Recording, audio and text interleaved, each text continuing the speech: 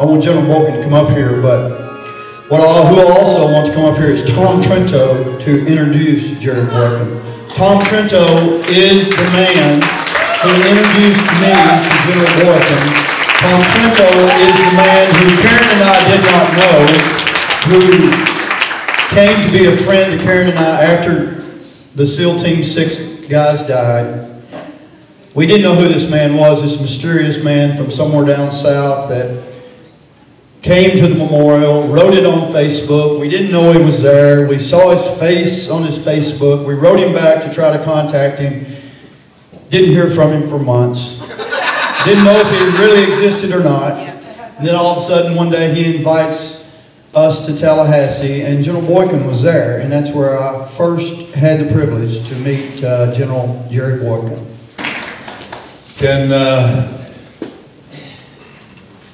Can you imagine?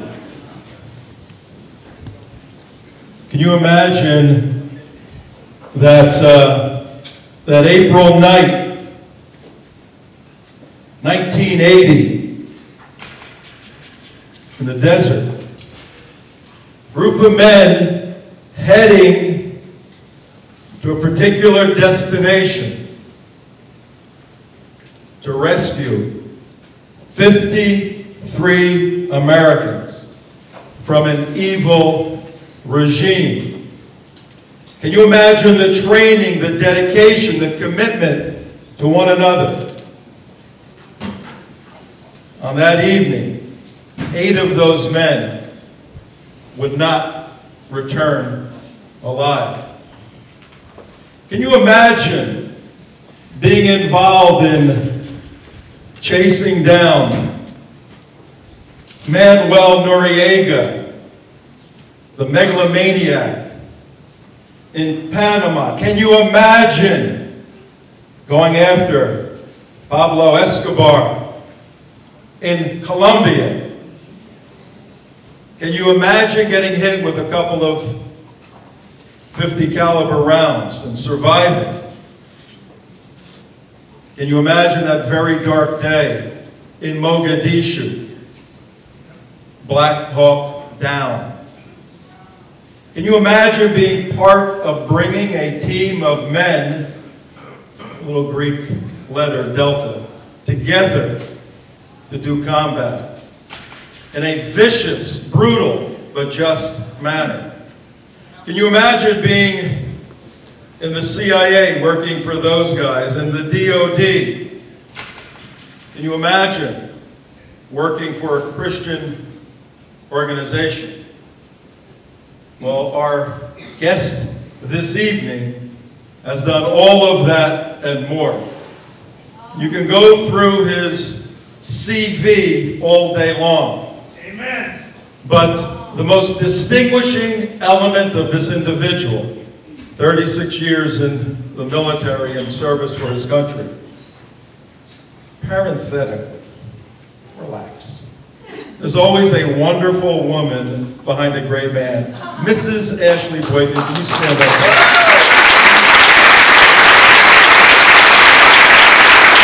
And Mrs. Angela West, can you stand up, please? You guys are amazing.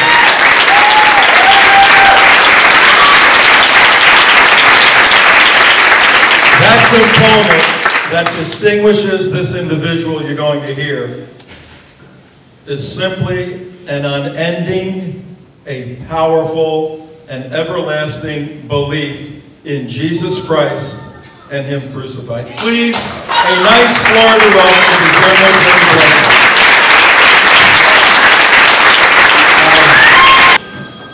It's a privilege to be here with really a very dear friend, Colonel West, and Angela. This is the first time I've met Angela, although my wife talked to her several years ago when Alan was on the front page of every paper.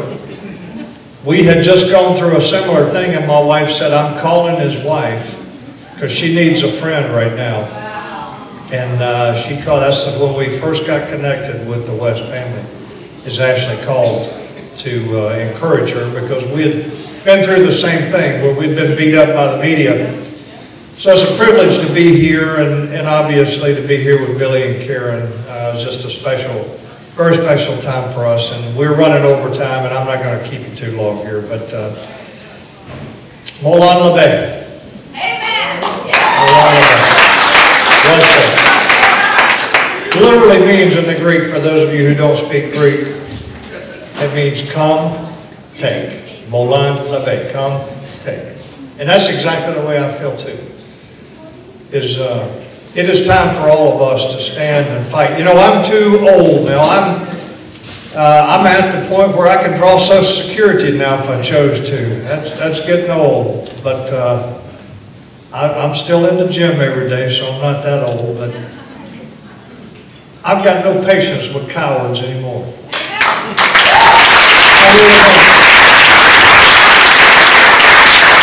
I've got no patience with politicians or preachers that can't stand up and speak the truth. That's one of the reasons that there was such an all-out assault on Allen West. You never had to figure out what he was trying to say. You never had to read between the lines. And even while he was still in Congress, I used to say, the most popular politician in America today is Allen West, because he's the only one that doesn't speak in politically correct terms.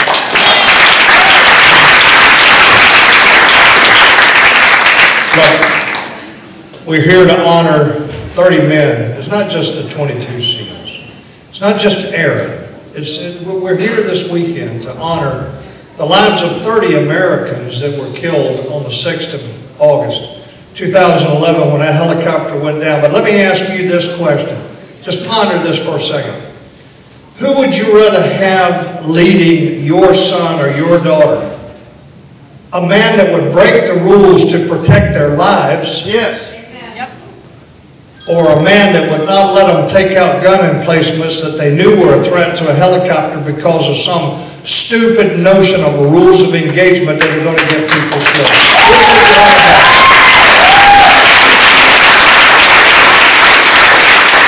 The answer to that is pretty clear. You see, those men were following in the footsteps of other great men in America. You see, we honor them, and this is their time. This is the weekend when we honor them, but you know what? They come in a long line of men that have been willing to step forward, and women that have been willing to step forward and say, as Isaiah said in 6:8, "Here am I, send me." Now, you got to remember there are no conscripts on that battlefield today. There haven't been for 2 or 3 decades now, 3 decades. They're all volunteers. They're there. And when you look at the SEAL community, they're a triple volunteer at least. They're there because they wanted to be there. They follow in the line of a long, historic line of great patriots and great warriors. Well, what is a warrior? You see, we throw that term around. We use that term all the time. I just wrote another book with a great theologian named Stu Weber. From Portland, Oregon. We wrote a book called The Warrior Soul. And we talk about what's the warrior, and here's what the warrior is. The warrior is not the one with the most bandoliers, not the one with the longest shooting gun, the most grenades hanging off of. That's not the warrior. You see, I can tell you that because I'm married to a warrior. I really am. I'm married to a warrior. You see, a warrior is the person that says, this is what I love. This is what I care about. This is my country. This is my family. This is my faith. And this is what threatens it. This is the left. This is the Marxist, the Islamist. This is the evil that resides in our government today. And the warrior is the one that says, I'll protect what I love by standing between what threatens it and what I love. I'll stand between it. For you to get to that, for you to get to what I love, you got to come through me. You got to come over me. See, that's the warrior. And that's the kind of people that were on a helicopter that day. They were the people that served for a transcendent cause. That transcendent cause is encapsulated in this document right here. This particular document happens to be very special to me. Because it says, to my dear husband, Jerry, who defends this precious document every day of his life. Love Ashley. Isaiah 6:8. The Constitution of the United States. You see, 80% of the people in this room today, the men at least, and some of the women, took an oath to this Constitution. They said, I do solemnly swear that I'll support and defend the Constitution of the United States against all the enemies, foreign and domestic. Aaron Vaughn and all 30 of those people on that aircraft that day took that oath. Now, whether they were officer or enlisted, it didn't matter. They took the same oath, essentially, to support and defend that Constitution. That became their transcendent cause. It became the cause that was bigger than them that day. But they come along behind other great men and women that have paid a price. Think about the 56 men that came into Philadelphia and took a vote on the 2nd of July. We get a little confused on this, but they took a vote on the 2nd of July. Next Thursday, we will celebrate the birth of this nation. But think about those 56 men that took that vote. Think about the sickly Caesar Rodney, who knew that he had to make it to Philadelphia from his home down in eastern Delaware. Caesar Rodney, a man that now we believe he probably had cancer. He rode in a driving rain all night to get to Philadelphia so he could cast the vote. The deciding vote to separate from the crown of England. But when those 56 men signed that document, or at least when they took the vote and ultimately signed that document, they drew big targets on their chest. That's the kind of courage. That's the kind of moral courage that these men were following in the footsteps. Those 30 men that went down were following the footsteps of men like those that came into Philadelphia and voted to separate from the crown of England, because they knew that if they failed in this revolution, they would be executed as traitors to the crown of England. That's courage. That's moral courage. I just wrote an article for Billy Graham's magazine about these men and about what moral courage is. And where is the moral courage today? I've got to tell you, here's a man that has moral courage. Ted Cruz is another one that has moral courage. Before he absolutely does.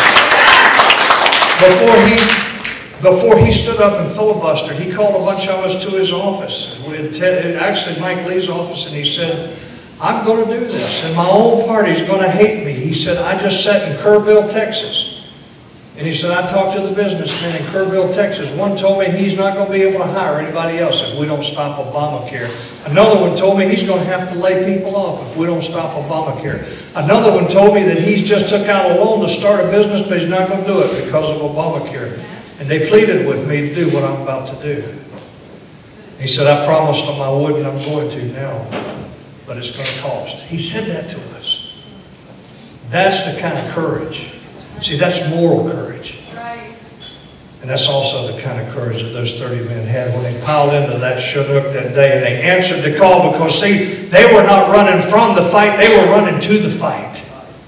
They were smelling the cordite. And Alan will tell you, and all of these guys in here that have been in combat, they'll tell you there's something about the smell of cordite that just brings about something in it. You can't even explain it.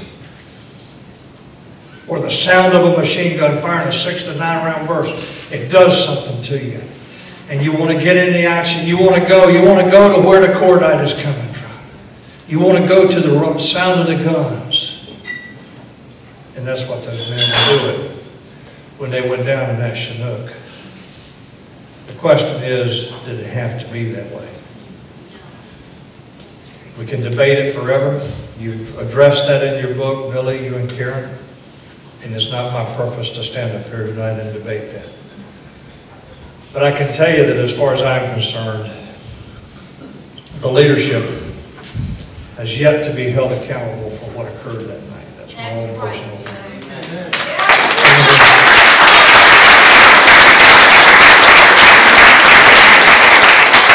Those were men of courage. They ran to the gun.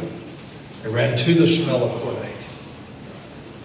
Those 56 men that voted to separate. They brought us two things. They brought us war and they brought us freedom. So we had to fight for 7 years to gain independence. And remember that you cannot separate the Declaration of Independence and the Constitution. It was a continuum. The second phase was to come back to Philadelphia years later and write a Constitution. Now, you don't have to believe what I believe, and I'm not here to preach to you. I'm not going to have an altar call. I may take up a collection. And all you Baptists in here, I see a couple of beers on the table in front of you. How many of you are Lutherans? Come on, I know there's at least one Lutheran in here. Wherever you find 4 Lutherans, you'll find a 5th.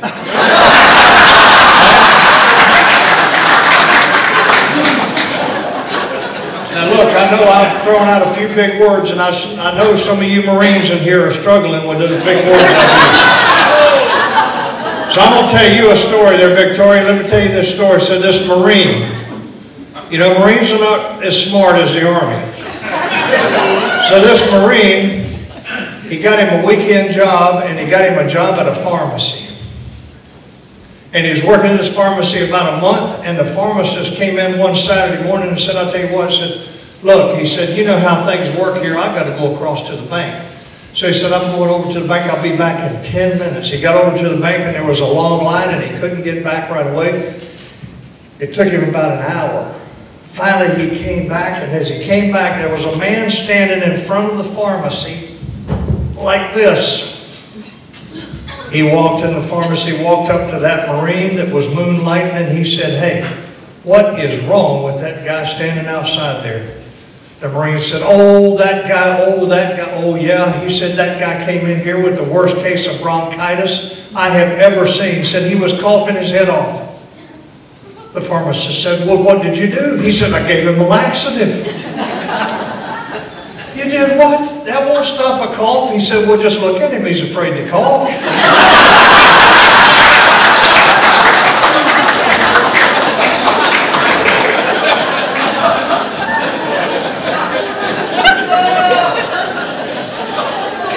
I grew up at Cherry Point Marine Air Base, by the way, in case you want to know. My dad was with the Marine Corps for 32 years. I do love the Marine Corps. I do.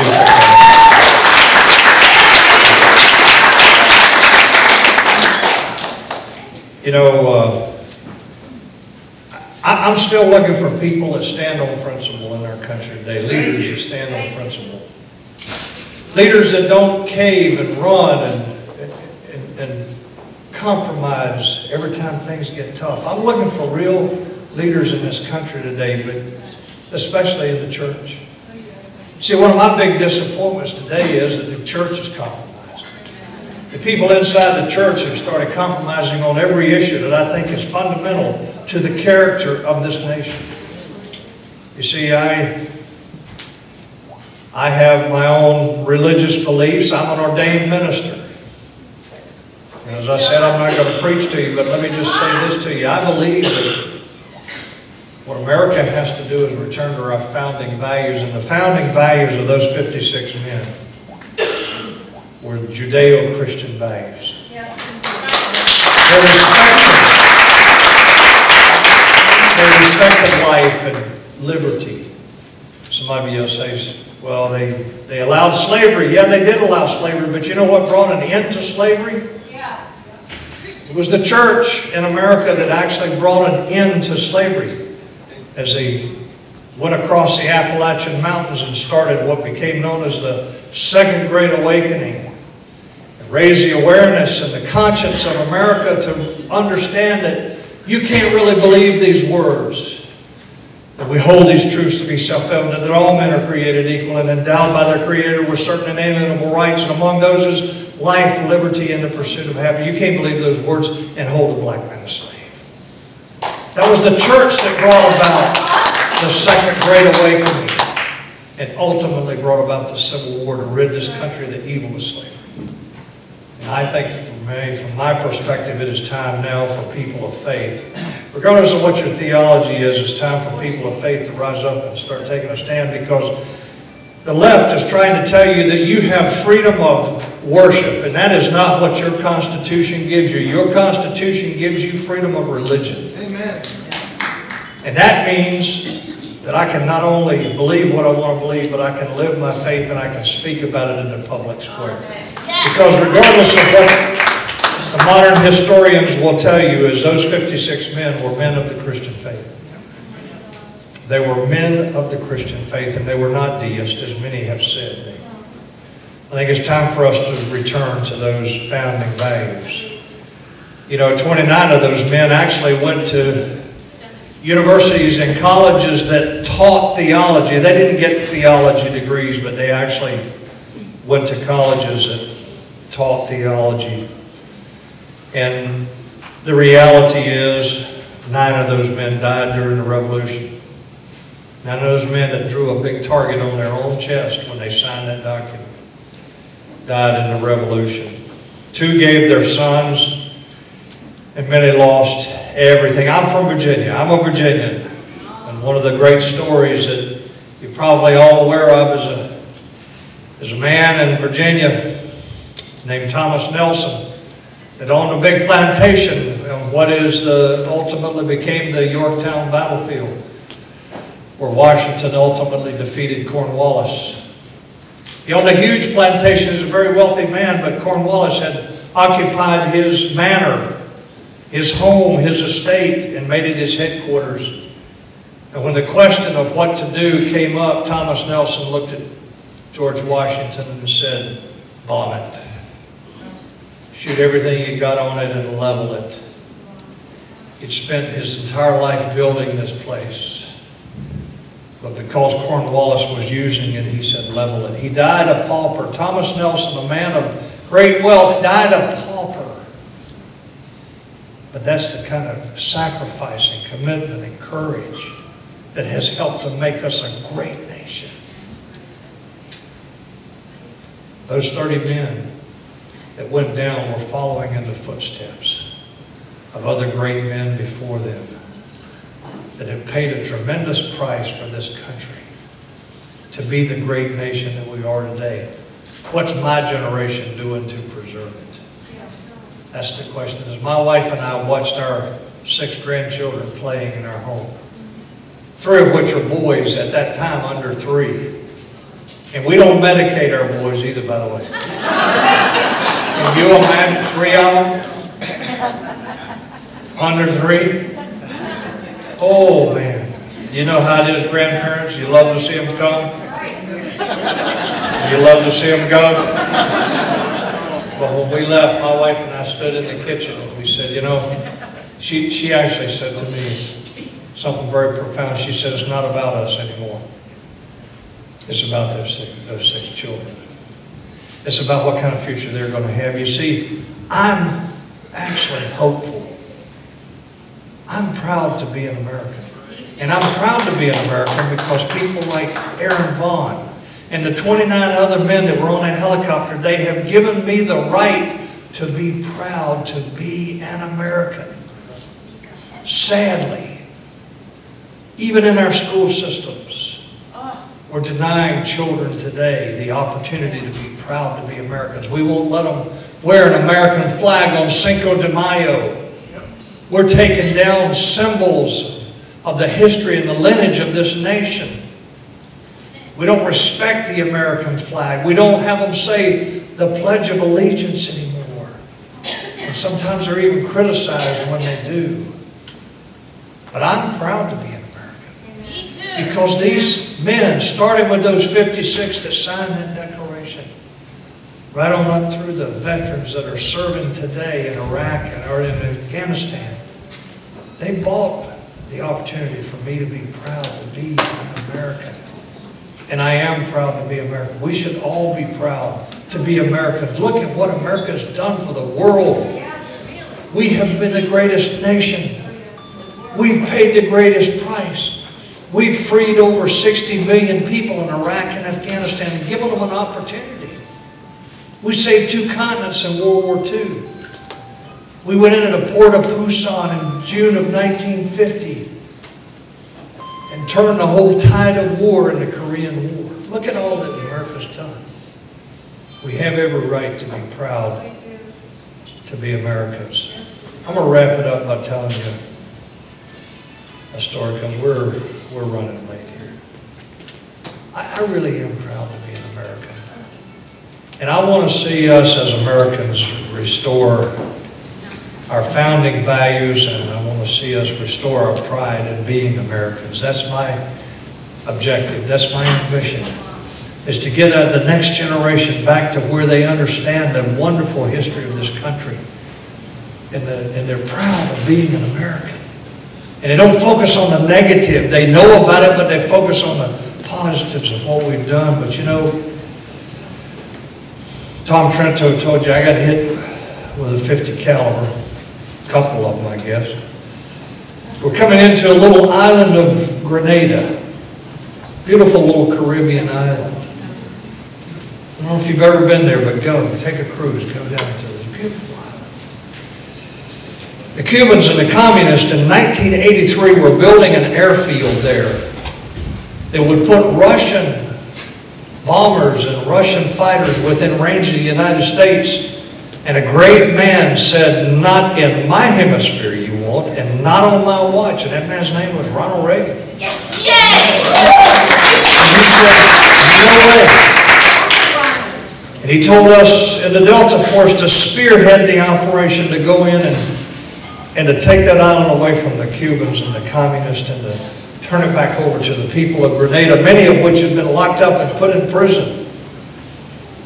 And I was sitting in the door of the lead Black Hawk on the way in, and the people down as the sun was just coming up over the island of Grenada on the morning of the 25th of October, 1983.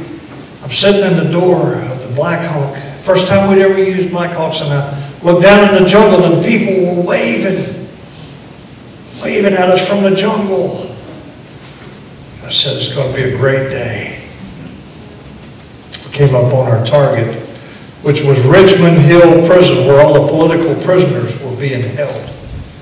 And all of a sudden I started seeing red tracers and green tracers, and they were coming through the rotor blades, and I heard the popping sound, and we were shooting back, and we'd take out a gun emplacement, and the next thing another one would pop up, and we'd be getting hit again. My helicopter was hit 54 times with 50 caliber. But all of a sudden I felt, wham, wham, I'm hit. I thought they had actually shot my arm off. After the second time we tried to get in there, we went out to sea, and they landed me on a carrier, and they operated on me right away, and they brought me back to Fort Bragg, and they operated on me at Fort Bragg, and they said, when I woke up, they said, we're going to have to take your arm off. See, I'd been hit up through the left side of my chest here, and then I'd been hit right up through my armpit. Part of the 50 cal came out the top of my shoulder. They said, we're going to take your arm off. Well, first of all, I looked at them and I said, you just do the best you can, because I trust God. God's going to take care of me. You just do the best you can. They put me in the hospital at Fort Bragg. I was in terrible pain, and I was laying there and I was saying, why? Why, God, did you let this happen to me? Pretty arrogant question, wasn't it? Why me? Why not me is really the question. Well, why me? And I was laying there saying, God, did they tell me I'm going to go through the rest of my life with one arm?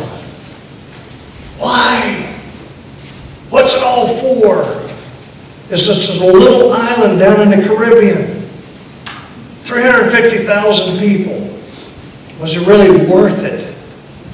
This was 2 days after we'd gone into Grenada and liberated that island.